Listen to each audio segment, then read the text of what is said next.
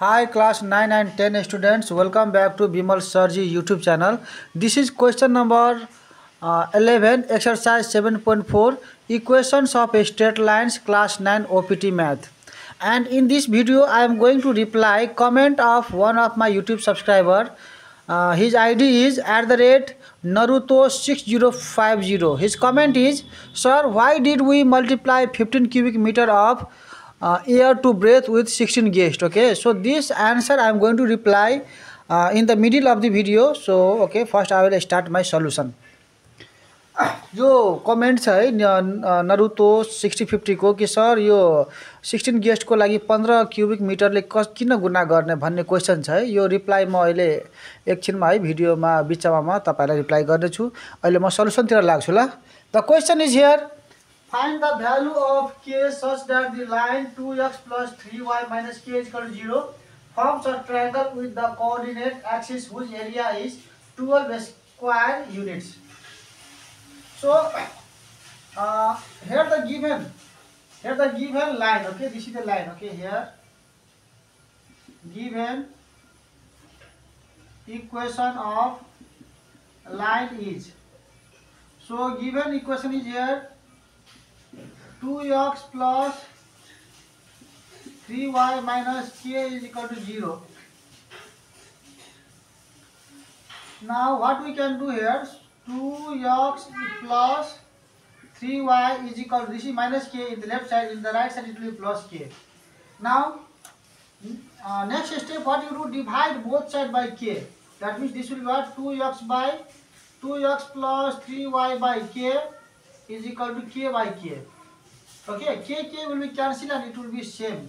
So dividing both sides, okay, k by k.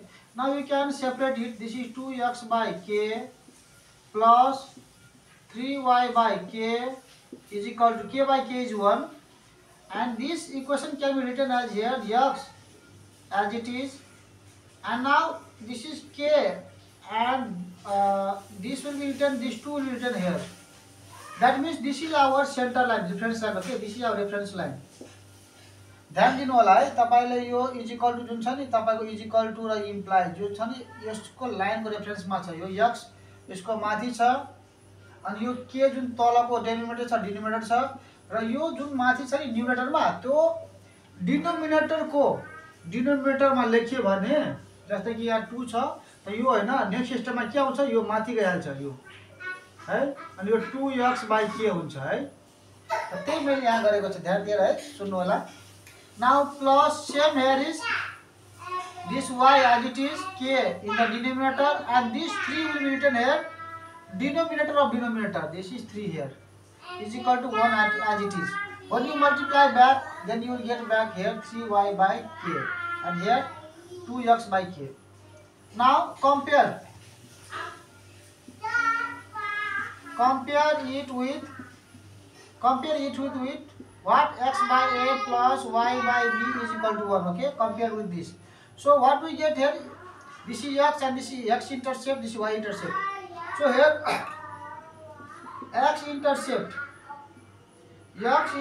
that is denoted by a is equal to, this is a value, that means k by 2, and y intercept is indicated by this b, that means b value is equal to k by 3. And now area of triangle, so there is given question, form a triangle with the coordinate whose area is this much. So area of triangle. So now I am going to make, okay, one figure for you.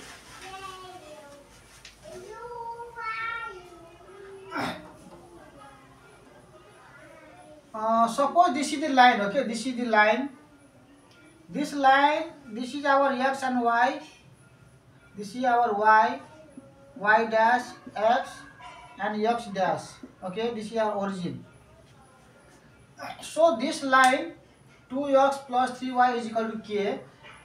This can be, okay, suppose if I put here x is equal to 0. If I put here x is equal to 0, when x is equal to 0, then this will be 0, then y will be how much? K by 3. y will what? K by 3. And then if I put y is equal to 0, when y is equal to 0, x will be how much? When this y is equal to 0, this whole part will be 0. So x will be what? X will be k by 2. K by 2. That means our points are, see there, what are our points? Our points are here 0 comma k by 3 one point, and other point is here k by 2 comma this 0. 2 points are there. So the line of this, okay, what will be the line with these points? This is 0 comma k, so 0, this is x coordinate 0, so this is 0 and k by 3 is somewhere, okay, I will suppose it here, k by 3 here.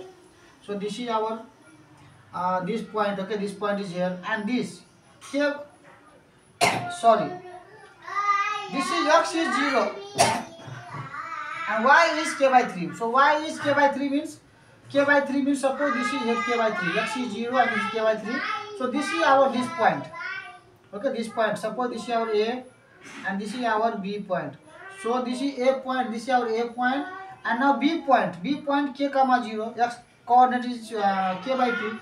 So x coordinate is here k by 2, I will take here somewhere here, okay, and 0 means on the x axis only, y means 0 means here we will not shift up, it is in this only. So this is our b, okay, this is a and b. So this line joining these 2 points is the, okay, equation of this line. This is the line, got it? Now the now this given question is here, find the value of k such that the line, this, okay, this line forms a triangle. This line forms a triangle with the coordinate axis.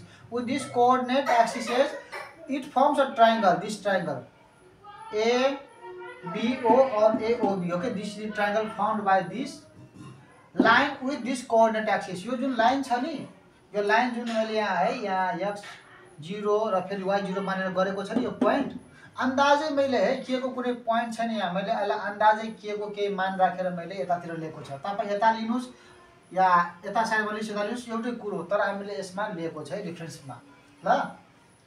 अब तपाईले के है, यो तपाईको rough figure हो, exact figure त हामीलाई जब के को भ्यालु आउँछ नि तब हामीलाई थाहा हुन्छ कि कुनतिर लिने है, दुईटा लाइन एउटा लाइन है। अब यो ती गरिसकेपछि अब क्वेशनले भने अनुसार के गर्ने हो त, फाइन्ड द भ्यालु अफ के such that the line this firms a triangle with the coordinate axis. यो कोअर्डिनेट एक्सिस यो भयो y एक्सिस र यो x एक्सिस सँग यो लाइनले बनाएको हो ट्रायंगल, यो ट्रायंगलको एरिया निकाल्ने हो। एरिया दिएकै छ यहाँ है, with the coordinate axis whose area is 12, यसको एरिया कति दिएको छ 12 स्क्वायर युनिट छ यसको एरिया। त अब हामी लेख्न सक्छौ है, area of triangle OAB, area of triangle OAB is equal to के छ फर्मुला, हाफ बेस। अब हाम्रो यो त 90 डिग्री हुन्छ त हाफ यो बेस भयो, हाफ OB। त यो OB लाई हामीले के गर्ने हो, यो त हाम्रो अब now suppose this is OB, then OB can be either this side or this side or this side. If this side, then it is positive. Suppose it comes this side, then what is the alternative? We have to take the magnitude. Magnitude भनेको यो minus यदि छ भने हामीले यसलाई magnitude यानी कि यो 5 -5 छ भने हामीले +5 लिने हो, त्यही भएर यसलाई मोड युज गर्ने हो। ल म पहिला लिन्छु तपाईको OB, ल ठीक छ, OB लेख्नुस् या OA लेख्नुस्, यो मोडमा लिए मैले है। इन्टु हाइट, यो हाइट हो, बेस इन्टु हाइट, हाइट के छ OA, हाइट OA छ, तर मानौ कि यो OA माथि छ त प्लसै हुन्छ, तर के, तर तल भएको भयो त के हुन्थ्यो, माइनस हुन्थ्यो। त्यही भएर यहाँ हामीले मोड लिने, हामीले लेन्थ लिने, -5 या -4 छ भने यता -4 छ भने हामीले के लिने, +4 लिनु पर्छ है। यहाँ त 4 छ त 4 लिनु पर्छ, त्यही भएर यहाँ मोड युज गरेको छ है।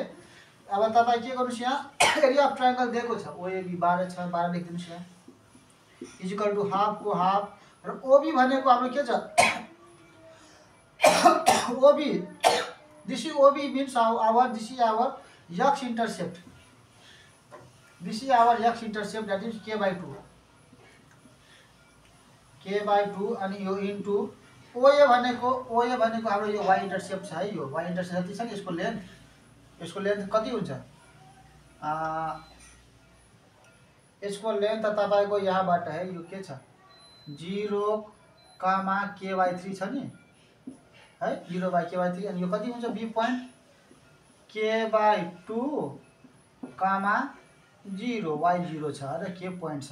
अब तपाईको यो लेन्थ न के हो त यो लेन्थ k/2 यो लेन्थ हो त के OB k/2 र यो k/3 यो लेन्थ हो OA इक्वल टु के हो k/3 then we can take here k/3 now what we can do here is equal to this is equal to so k into k square and then 2 2 are 4 3 2 2 are 4 4 3 are 12 this is our 12 okay 2 2 are 4 3 are 12 so this is our 12 and this 12 as it is. Now what we see here cross multiply then 12 into 12 this is 12 into 12 is equal to k square. This implies here k square is equal to 12 square okay and now when we take the root k value will be what root under 12a square that means therefore k is equal to here you can add plus minus 12. So our answer is find the value of k. So value of k is plus minus 12. This is the required answer. Got it? र है मैले भनेको थिएँ सुरुमा भिडियोमा है कि म अब यो कमेन्ट यो जुन गर्नु भएको छ है नरुतो 6050 है आईडी छ युट्युब आईडी छ उहाँले कमेन्ट गर्नु भएको रहेछ है कि sir why did we multiply 15 cubic metre of air to breath with 16 guest है यो क्वेशनमा हैन यो कति नम्बर क्वेशन हो तपाईको यो पुरानो बुकमा है तपाईको पेज नम्बर 106 मा छ यो क्वेशन 9 को ए नंबर क्वेश्चन छ 6.2 को 9a को क्वेश्चन रहेछ कि mister Ghale manage the accommodation for 16 guest in her daughters birthday ceremony for this purpose she plans two make a tent in the shape of triangular prism of length 12 metre if each person has the space of 6 side बंद कर दूंगा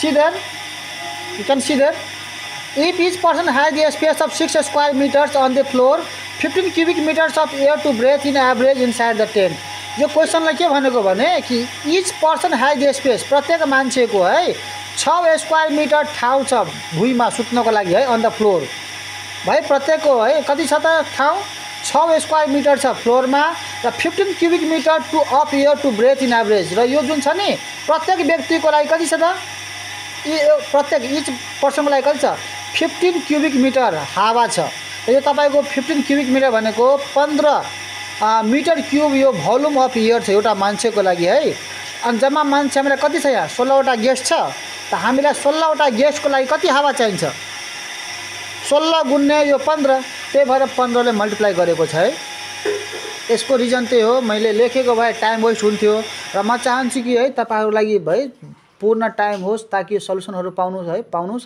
र तपाईहरु video सबै हेर्ने गर्नुस् कुनै एउटा भिडियो हेरेर हुँदैन है अब धेरै सब्स्क्राइबरले के गर्नुहुन्छ भिडियो प्लेलिस्ट चेक नगर्दै सर यो त्यो भन्दै है सोध्छन् अब भिडियो त राम्ररी हेर्नुस् स्किप गरेर हेर्नु भयो भने तपाईको टाइम वेस्ट त हुन्छ मेरो टाइम पनि वेस्ट हुन्छ है मेरो टार्गेट हो कि 9 को र 10 को सल्युसन्स के रे वेदान्त को पुरै कम्प्लिट गर्ने टार्गेट छ तर तपाईहरु प्लेलिस्ट चेक नगरिकन के कमेन्ट गर्नु सल्युसन हुन्छ तर तपाईहरुले भन्नुहुन्छ कि यो गर्नु त्यो गर्नु हेर्नुस् एकचोटी राम्ररी है अब यो जस्तै कि यहाँ राम्रो है क्वेशन त राम्रो उहाँले गर्नु भएको छ तर ठीक छ म उहाँको लागि यो भिडियोमा मैले गर्दै तपाई यो भिडियोमा है यदि तपाई यो भिडियो सबै भिडियो मेरो हेर्नुहुन्छ भने तपाईको लागि युजफुल छ किनभने यसमै तपाईको रिप्लाई मैले दिइहाले है अब यसलाई फेरि म भनिहाल्छु है कि तपाईको क्वेशन के छ why did we multiply 15 cubic metre why did we multiply 15 cubic metre of air to breath with 16 guest है 16 लाई जस्तै कि यहाँ क्वेशन के छ 15 क्यूबिक मिटर भनेको मिटर क्यूबलाई